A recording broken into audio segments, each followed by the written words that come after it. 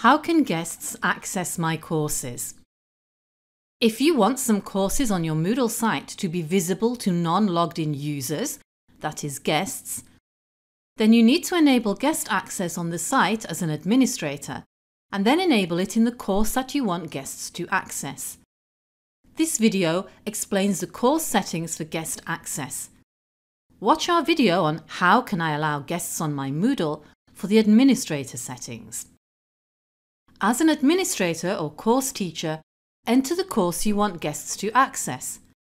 Click the Participants link from the nav drawer on the left. Note we are using the standard Boost theme. And then, from the icon, click Enrollment Methods.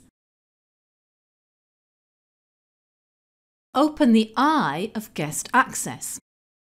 This should be enough, but if you want to add a password, you can do this by clicking the Settings icon and entering the password. We'll leave this for now. A non-logged-in user can now go straight to the course by clicking the link on your front page, or if you give them the course URL, by clicking that.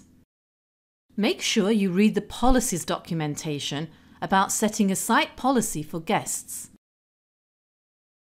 To summarize, for guests to access your courses, you need to enable guest access for the site and for each course.